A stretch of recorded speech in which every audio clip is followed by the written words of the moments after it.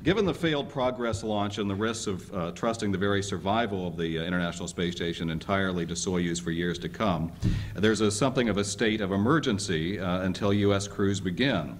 Can you fast-track development and human rating to result in crewed launches beginning in about 2 years? And if not, can you speed up the process by any amount? Could you launch in an emergency? Yeah. Well, I think here it's important to clarify what can the system do that we've done. You know, the Falcon 9 Dragon system that we're launching today, what can it do? If the degree of safety required was equivalent to that of the shuttle, we could actually launch astronauts on the next flight, on the one going up which will likely go up in January. The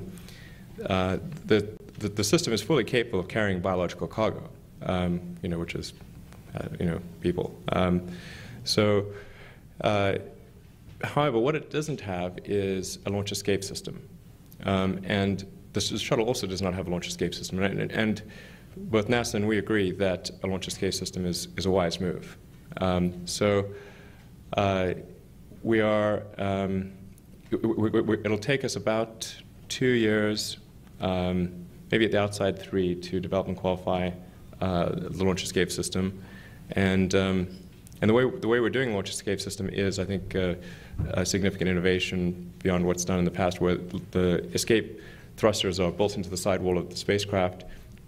So you can actually use those same thrusters for propulsive landing, which is cool. And we're actually talking with NASA about potentially doing missions to Mars and other places using Dragon as kind of a general test, a general science delivery platform to various places in the solar system. So,